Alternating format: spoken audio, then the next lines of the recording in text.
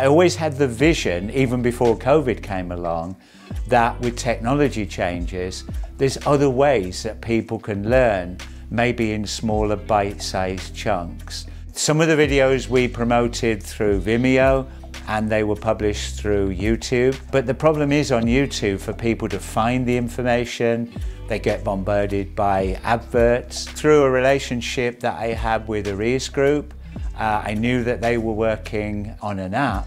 It makes it very easy for me to give people an access code to download the app, and it allows them access to a video series that I've done.